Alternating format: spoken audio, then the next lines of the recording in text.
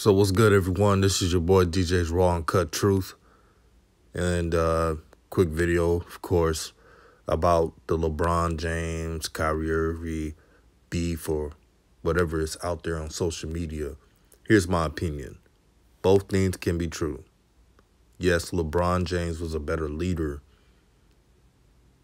And as you all seen, Kyrie wasn't so great of a leader in Boston. That is true.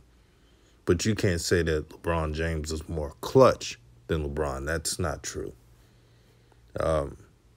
Yes, LeBron, through 17 years of his career, has made more game-winning shots, per se.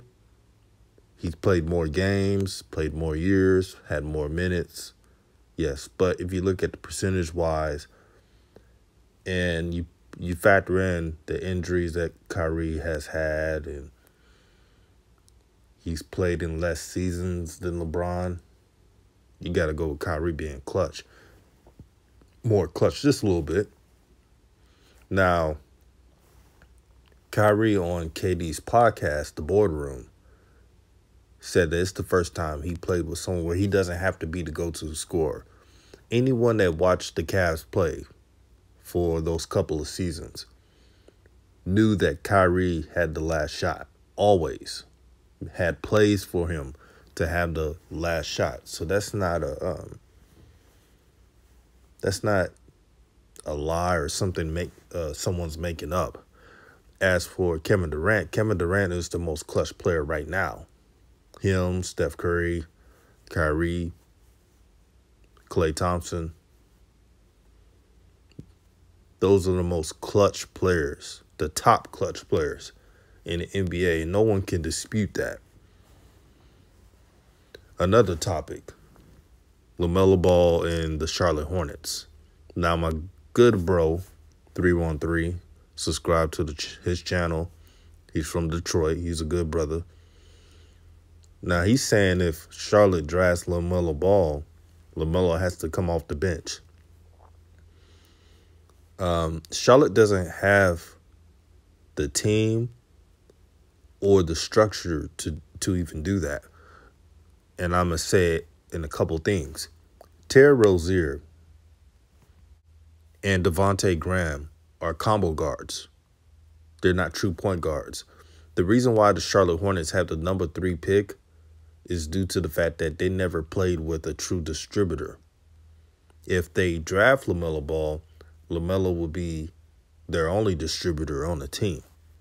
So LaMelo will get minutes off of that. And he fits what Coach B, he used to be assistant for the Spurs. And so he's big on ball movement. I just don't believe LaMelo would be coming off the bench for that team. That doesn't make any sense to me. The Charlotte Hornets players have not earned that rep to be automatic starters. They just don't. So if they draft LaMelo Ball, he will be starting. They got to sell tickets. And if it's the Warriors or the Suns, I could understand him coming off the bench. But for the Charlotte Hornets, please. Not even their fans would agree on him coming off the bench. I got a cousin out there in Raleigh, North Carolina, big Charlotte Hornets fan. He tells me all the time, he don't really like the Ball family like that, but he would love for his team to draft LaMelo because he's the one player that they do not have. He's a real Charlotte Hornet fan. He's not just, a bandwagon fan.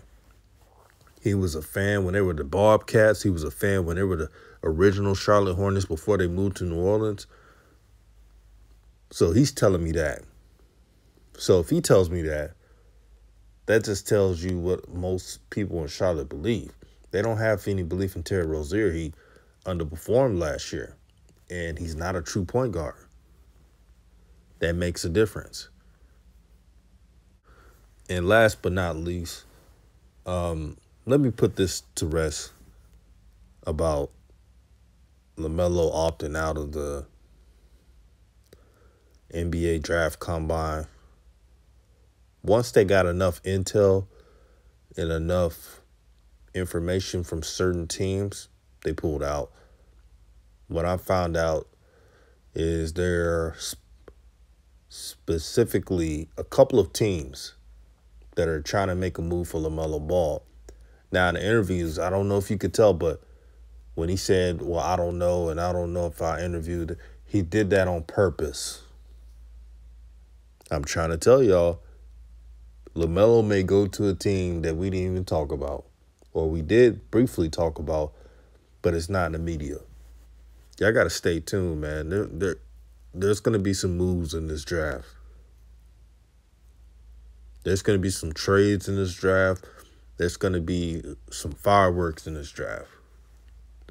So we'll wait and see on that. But all praise to the Most High. Peace and blessings to everybody. Peace.